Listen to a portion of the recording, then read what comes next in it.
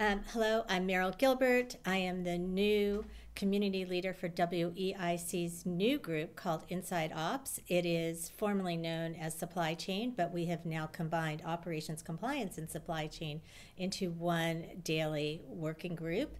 I am also the co-founder and CEO of Trace Trust. We are a nationwide compliance and product manufacturing agency, and I'm very excited to launch this new community and our new podcast that we are going to discuss today. Our first topic and our first guest, who is with us, and it's Haley Glover. I'm going to let her tell you about herself, but she is from Sapphire Risk Advisory Group. And we are going to talk about one of the most important subjects that is affecting our industry today, and that is security. And that is going to cover everything from what is a risk assessment to what we need to do about theft and burglaries and security and cyber. So we're going to jump into this, but I want to introduce Haley, who is joining me today to talk about this amazing topic. I want her to tell us a little bit about ourselves, and then we're going to jump into our subject today. Thank you, Merril. My name is Haley Glover. I'm the Senior Security Consultant at Sapphire Risk Advisory Group. We're a nationwide cannabis security consulting firm. We've been in business since 2013. We have done work in 35 states and done about 70 build-outs so far for the security. We specialize in writing the security section of city and state applications, standard operating procedures, and then, of course, the build-out side of things. That's kind of where my specialty is I help with the phase 2. Our main goal is obviously to keep our clients compliant, but also be proactive about their security practices to really prevent or at least reduce the chances of having any events occur. So excited to be on here and get started. So this is not our first conversation. We have spent a couple of times together now, really getting ready for this important discussion. And one of the things that you and I felt should be the first part of this is to really talk about what risk is and what a risk assessment is and why this is so relevant to any business, to any ancillary business, to any product. And we really wanted to take that approach first. So I'm going to let you jump in onto that subject, because when we talk about risk assessment, that really encompasses everything. So I'm going to let you chat about that. Absolutely. Cannabis is obviously a high-risk business. So a risk assessment is where we would go in and review current or potential security and safety risk exposures. What we really want to identify is if there are any gaps in your standard operating procedures, if you might be lacking some equipment like not having enough cameras on your exterior of your building, or the really high risk areas like a trim room or your secure storage. So we go in and we identify what those risks might be so that we can fix it and really reduce any possible threats in the future. Interestingly, when I think about risk, I think about everything, right? So from the front door to the back door, not just in particularly, since we're here to talk about cannabis and stuff, but we talk about, the cultivation side, which has got, a lot of agricultural aspects to that. We've lighting and building and inside, outside, all of these issues that go to that. Then we get to processing. Right, so after it's taken out of the ground or it's pot, it's then the next level of that. So when you talk about this assessment, what does that look like when we look at the opening to closing, when we look at front to back, when we look interior? What are some of those? Because we're going to get into the more details, but what does that look like can you go a little deeper into what we're looking at here, not just around cameras? Absolutely. So whenever we arrive to a location, we look at the exterior first. We don't even go to that front door for a good 30, 45 minutes. So we want to look at their lighting on the exterior of the building. Is it a well-lit facility? Do they have shrubbery that's very close to the building to where it might be able to be a hiding spot for a potential theft? We'll look at the fencing. For a cultivation facility, we really want to make sure that perimeter is enclosed and you can't see from the exterior what's going on in there. If they can see that, it's more of a threat of they know what they're working with, they can see the hours that you're there and really understand your operation from the exterior.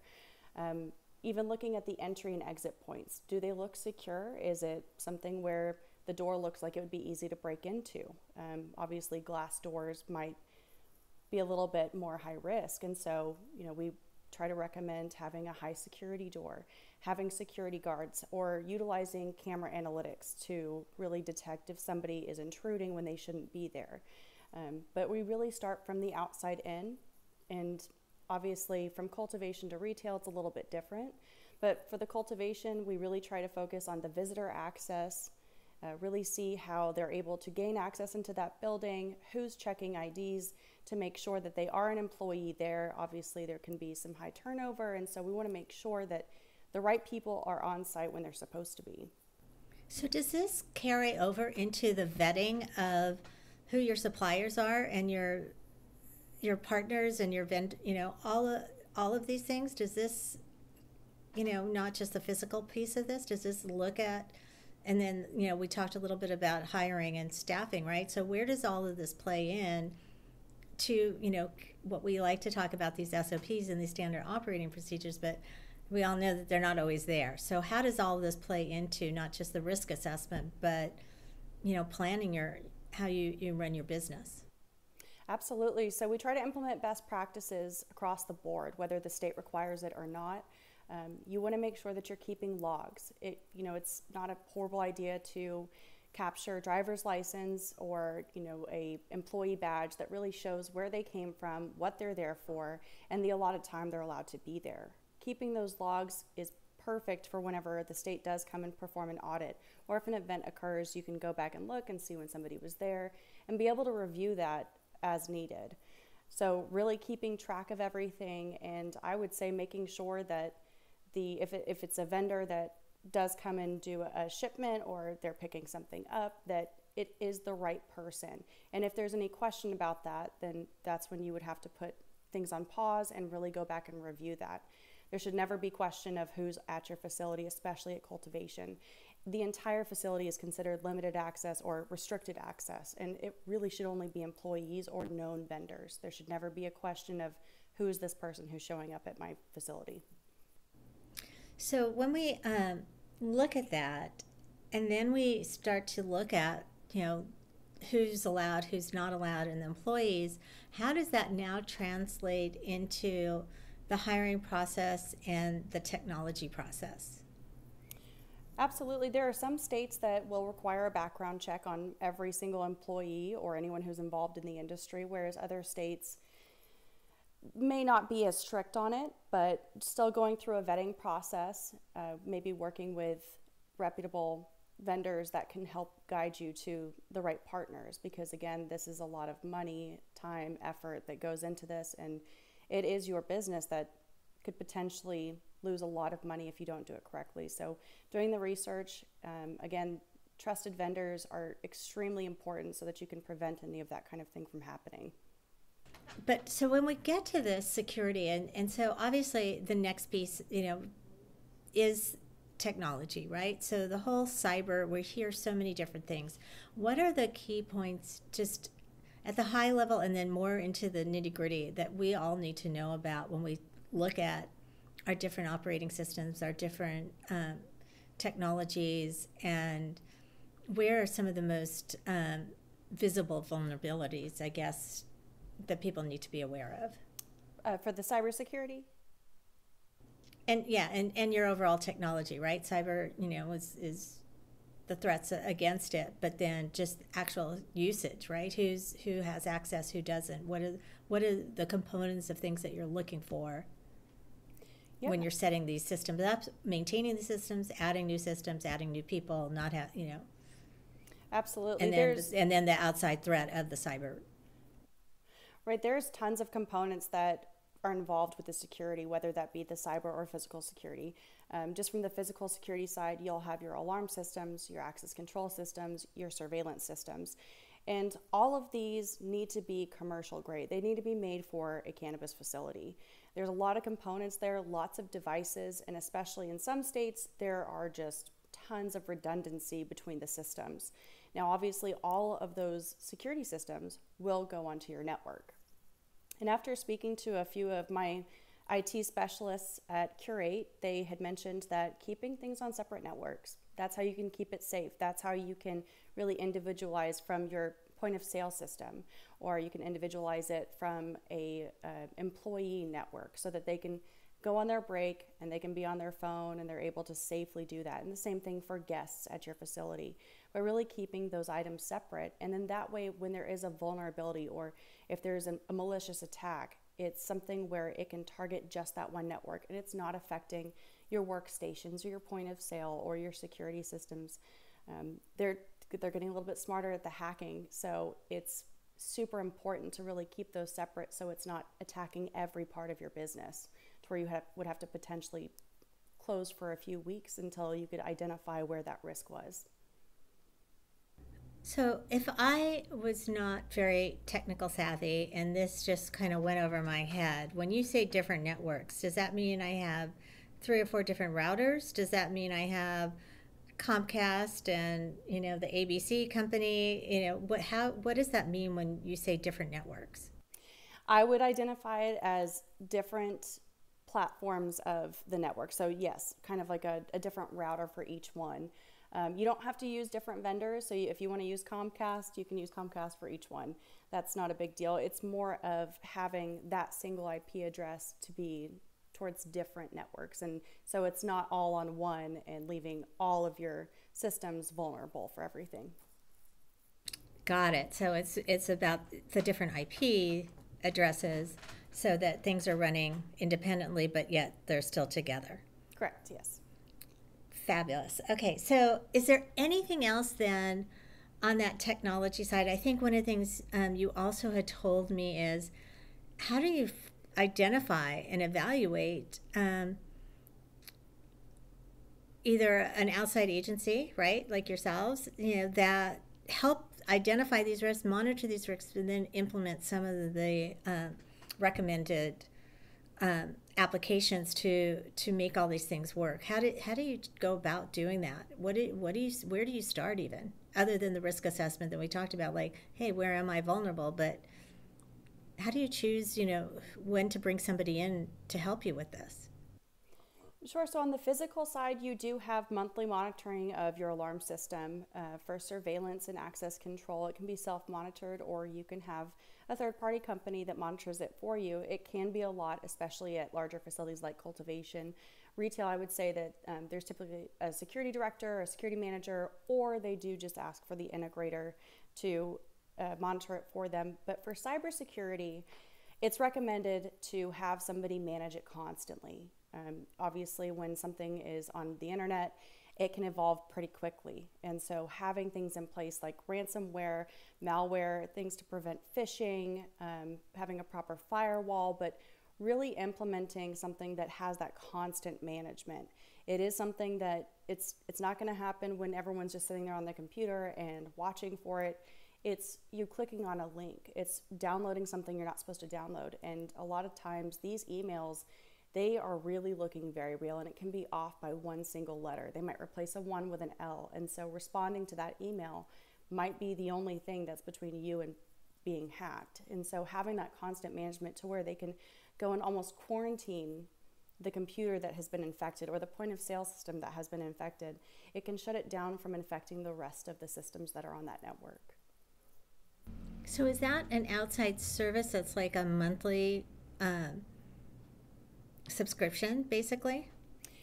Yes, it is. And, I know that you have your initial funding and payments towards the IT company that puts certain items in place to where it does prevent it. But again, it is something that's ever evolving. So monthly payments just to have that managed. And it's a 24/7 service to where you can really be proactive about having that security in place and be able to react to it as they should. So one of the other threats that we talk about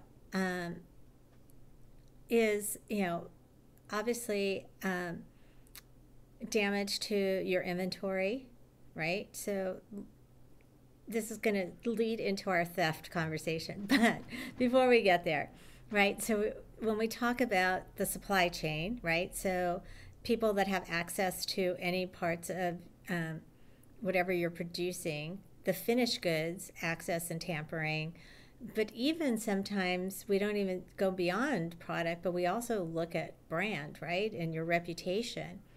And some of, in this 24/7 IG, TikTok world, right? It can also be, negative or misinformation about you as well.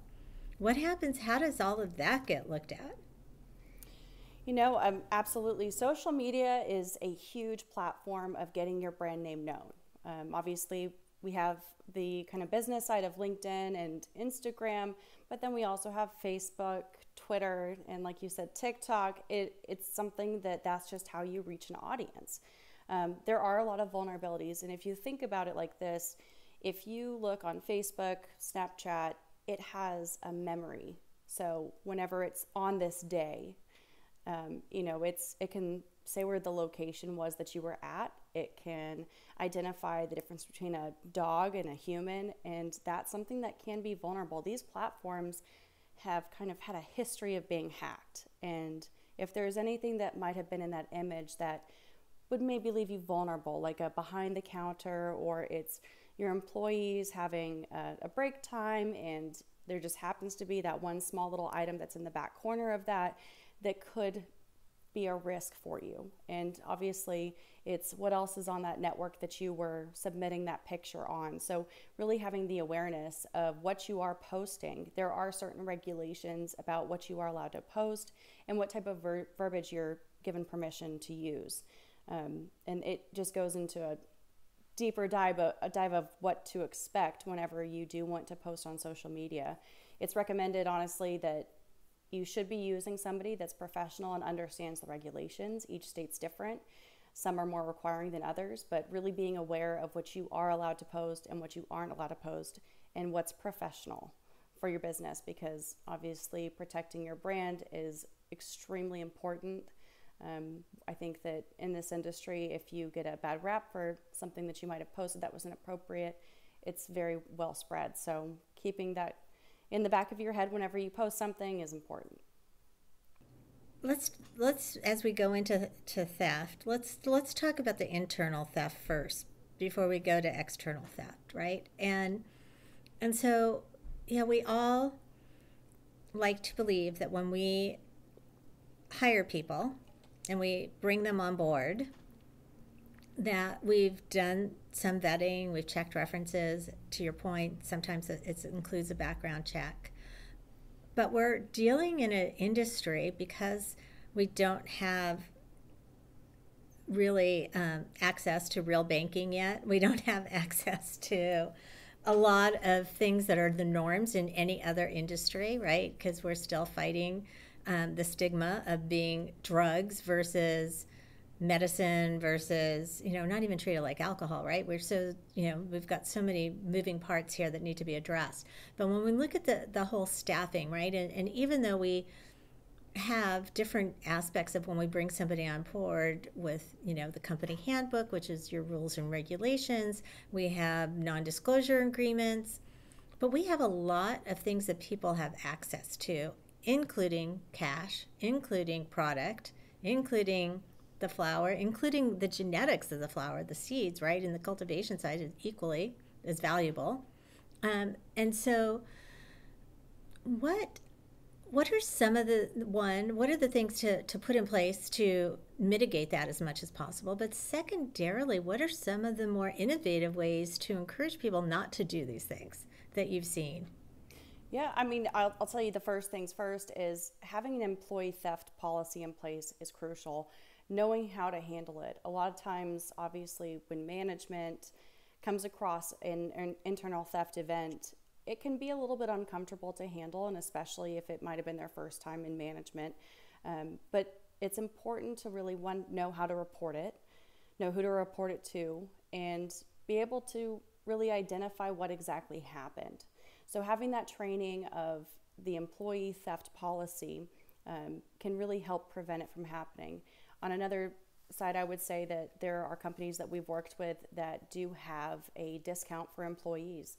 They're absolutely okay with employees using the cannabis that they sell at their dispensary, for example.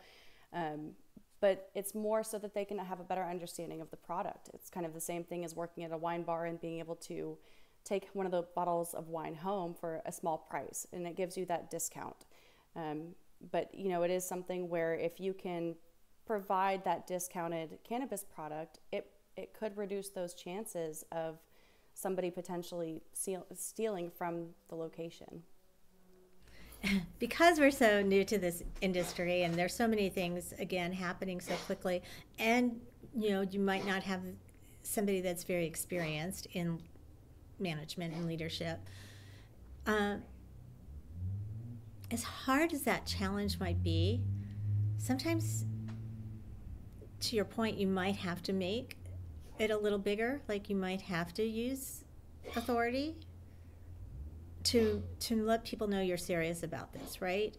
And again, I want to just kind of go back into that whole thought process around SOPs, right? These standard operating procedures, and how crucial it really is to think about the roles and responsibilities of every job. Like, it's not just, I'm going to put out a job description and I'm going to hire you and have you do this. If I don't put any investment and time to train you to actually do these functions, then there's a loss.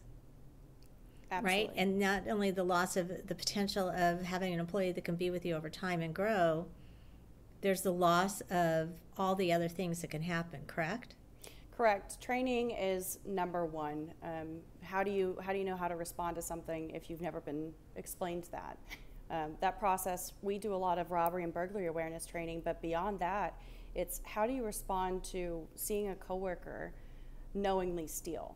How do you respond to that? And having a safe place to where you can go and report that and feel like you can trust your management to be able to do so is extremely important. And something that we have offered some of our clients is a theft hotline, so they can anonymously report it, and they don't really have to feel insecure about what they're reporting. They might be friends with the person that they work with, but it's important to report any time that you do see any type of theft, whether it's damage to the plants, damage to the packaging.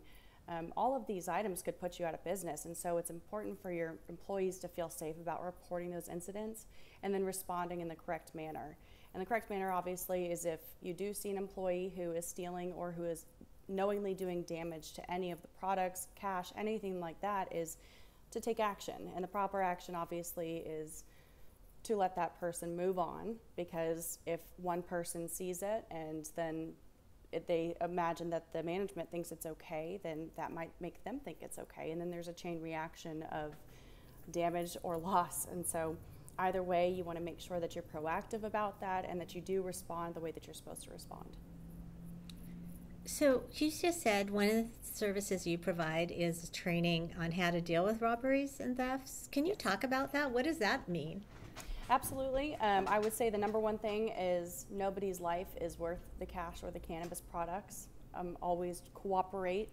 There are items in place at most dispensaries and cultivation facilities like hold up or panic buttons that would discreetly dispatch the police department. If you go to open your location in the morning and somebody comes up, they're holding you at gunpoint, you can put what's called a duress code into the alarm keypad. And what it'll do is it will appear that you are disarming the system, but it does send a signal to the police department that you are in an emergency situation.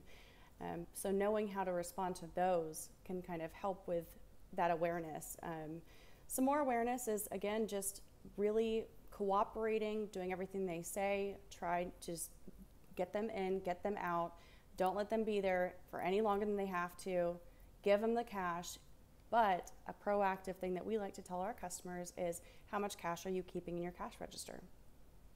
You should keep the amount of cash as low as possible. So what we recommend is having cash drop boxes below each register that are locked. And so for them to have to go through that process, the burglar or robber, they're probably going to try and get in and out as quickly as possible.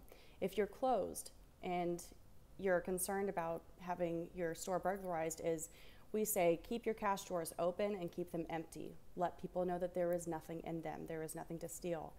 And again, having product out on your retail floor overnight when nobody is there, it's probably not the best idea. So putting that in your secured storage where there's multiple barriers for a burglar to get to before they can gain access to any cash or cannabis.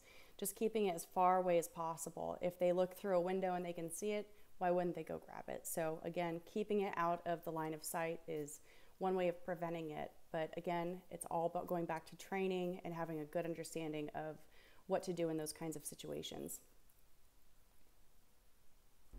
So when we talk about these other concerns, obviously one of the things we've seen over these last 2 years, particularly, one, COVID, you're wearing a mask. We see a lot of hoodies, so we can't get the facial descriptions necessarily. Our cameras aren't going to get that. I've heard often look at shoes. Shoes sometimes can be an indicator. But one of the things that we've seen in these really aggressive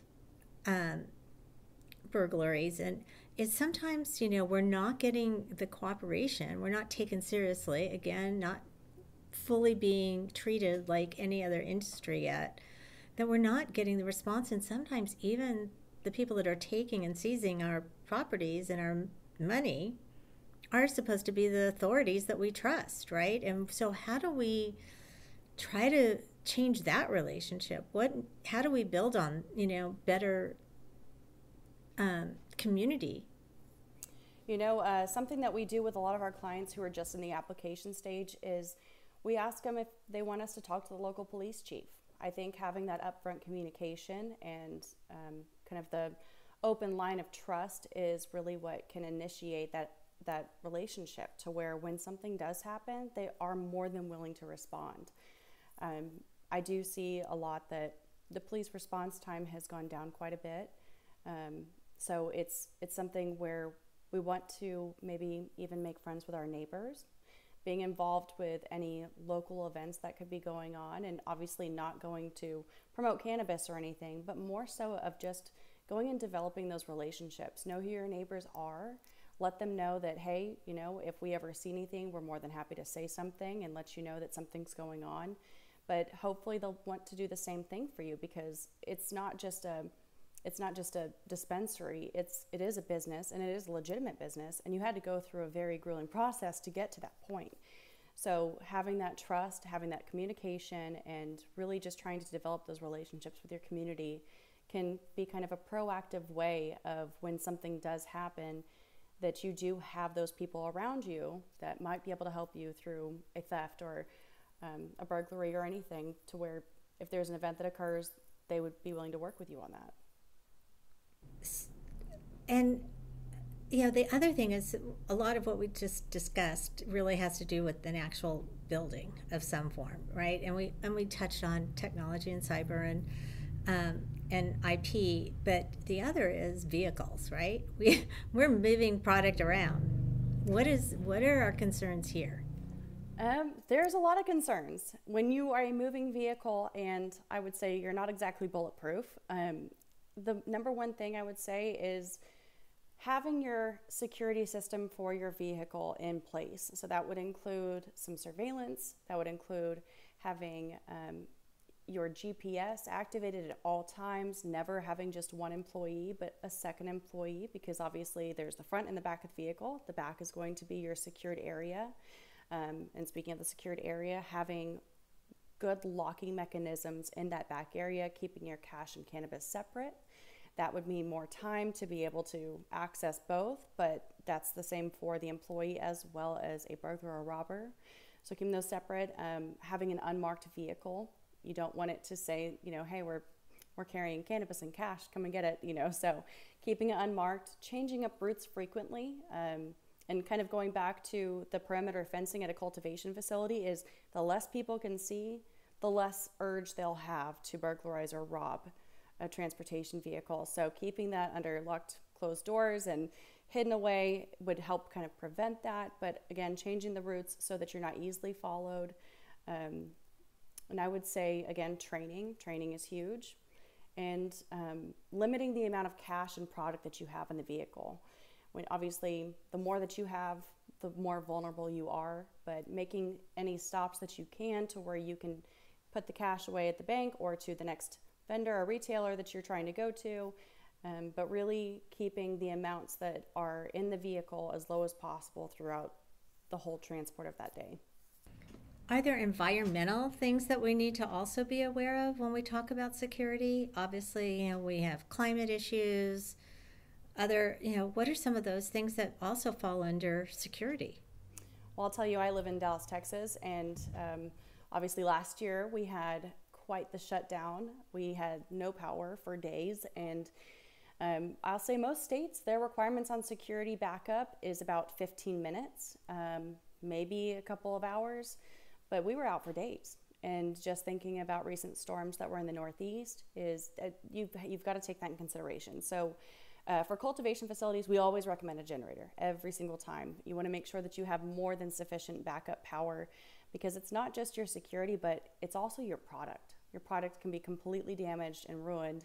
So keeping that up and running as long as you can is important. And then I would say for dispensaries, it's not as common to have a generator there, but if you know that there is an event where there might be severe weather and it's coming, that's when you can contact your the regulator that did your inspection, or just somebody from the state that there is bad weather coming and what can we do with our product to get it out of the store, because we don't know when power is going to be back up. Same thing, if a hurricane occurs, you never know if you'll ever even be able to go back to that location. So putting it somewhere secure, just so it's not out to who knows where. So anything that you can do to be proactive before the storm occurs or before an emergency event to where you're having to shut it down for more than a couple of days, just get the product out of there and take it somewhere safe.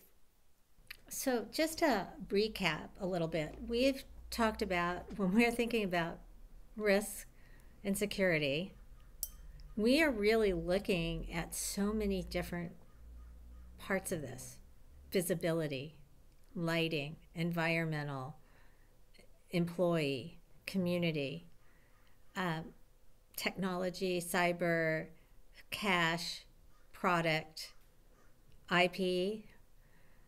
It's a lot. It is a lot, right? And it is everyday occurrence. So what do you think is the most, if you're up and running and you're not really dialed into all of this right now, what do you think are the number one things that we should know today, the challenges in cannabis? And particularly, as we're in states that don't have full adult use, have some form of medical, may only have some CBD, but in not a really well defined. Like, what do we need to be thinking about today? I would say that the number one thing is just being proactive about everything that you would be doing security-wise, whether that be with your physical security, your training, with your standard operating procedures, really just everything that could be involved in your day-to-day operations. And again, I'll keep going back to training, but knowing what to expect worst-case scenario and being able to secure everything. I mean, you spend, again, a lot of time and money on building your business, and it's a high-risk business, and people are getting smarter. People are getting more desperate to get what they need to survive. And so being proactive about putting certain standards in place to reduce that is probably going to be your best solution at this time. It's again, we don't know what the police response time will be. We don't know if there may or may not be a burglary or a robbery that's going to occur. So just putting best practices up first is going to be your best way to prevent it from happening. Again, explain to me then the difference between proactive and reactive. Sure. So proactive security is where you are implementing certain security practices before anything happens. Reactive might be something where you're going to review surveillance footage of something that already occurred. So if you keep your facility locked down at all times, that's proactive. You're not letting them gain entry into your facility. But reactive is where you go and look at the video and you see them going and stealing your product. So it can help with insurance, but if you, let's just say, for example, you're using a gun safe for your cannabis or your cash. Gun safes are meant for guns. They're not meant for cash. They're not meant for cannabis. They're super easy to break into compared to what we like to call a TL30. That is a rated safe for tools, and so it would have less of a chance of being broken into. And so we say, if you have a good safe, then how will they be able to get into your product? So if you're storing it where you're supposed to, that's being proactive. You've got a good safe that has done amazing through the riots, as opposed to a gun safe, which was extremely easy. And Denver recently posted a new regulation that there are no more gun safes allowed. You have to have a TL30 because that's what works. So you're being proactive by having the right safe for what you are securing, which again is, everyone wants to be a part of that. So, you know, they want to go get any cash, any cannabis they can, but if you keep that under lock and key, then you shouldn't have any worry about theft on that. This has been just a fascinating conversation, right? And we've covered a lot of ground, and we're, you know, coming up on these last few minutes. What do you know, is there anything else that you think that we missed, or also anything that you think is really the one takeaway, two takeaways for today that you really want to just bring this conversation home? Sure. I'll say that within the industry, what we're seeing the most is your biggest threat is internal. So reviewing your standard operating procedures consistently, just knowing where you stand, maybe changing them a little bit. Each business is different. You can have 10 dispensaries, and one dispensary to another dispensary might be completely different. So going reviewing those, and absolutely calling, you know, a third party in for help on that can always help. You know, I think internal theft, there's certain things that we implement that maybe others don't, which is, for example, don't use black trash bags whenever you're disposing of cannabis or trash. And what we've seen in the past is somebody who was using gloves, they would stick a little bit of cannabis in the glove, and they would pull them off and throw them into a black trash bag and then take it out to the dumpster. And even though this person was not the one going back to the dumpster later on, there was somebody else that was going to get it, knowing that there was going to be cannabis in that trash bag. So using clear trash bags, again, leaving the drawers open whenever you're closed, and no cash in sight whatsoever, but implementing those best practices and being proactive again with the training, knowing how to use your systems, knowing that everything is operating correctly, going and reviewing who has access to your alarms, your access control, your surveillance systems, taking away keys if you can for the building if there was a manager who has moved on, but really reviewing them constantly. You know, it's something that's ever changing, and we have had more than enough, I think, surprises over the past few years, but keeping in mind that there is something new that can happen any day, and being aware of it, and just trying to implement everything you can to prevent something from happening. This has been fascinating, and I completely forgot about the trash bags, because, yeah, we don't even think about something so simple as being so possibly detrimental. And all of these things add up. And then when we, you know, think about budgeting, we always forget that training needs to be like utilities. You have to pay for it. You have to invest in it. You have to upgrade it. You have to continually monitor it. And our other security systems are the same way, right? And how we protect all of our assets becomes crucial, but also our people. Absolutely. And I like the word that you just used, invest. I think that doing the training or hiring somebody to manage your networks and everything that's on it is an investment. It can be costly, but at the same time, once something happens, your insurance will call and they'll say, well, did you have a ransomware in place? Did you have any managed services whatsoever? And when you say no, they probably will not help you as much as they would if you did. So again, that's a proactive security practice that you can put in place. Fantastic. I'm so excited that you're in our community, and that definitely people can reach you through our Facebook group, but also how else can we get in touch? So I guess I could go ahead and just shoot off my email. It's H for Haley and then Glover, Glover, at sapphirerisk.com, and that's SAPPHIRE.com,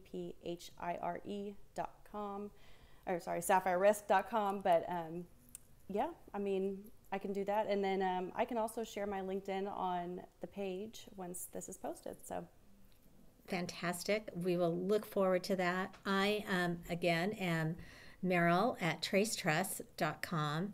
But we also want to thank you for being our first guest on this initial Inside Ops conversation. We will be hosting these once a month, so look for hearing who the next important guest is going to be. Or if there are topics, please reach out through the community and let us know what you are most interested in learning about.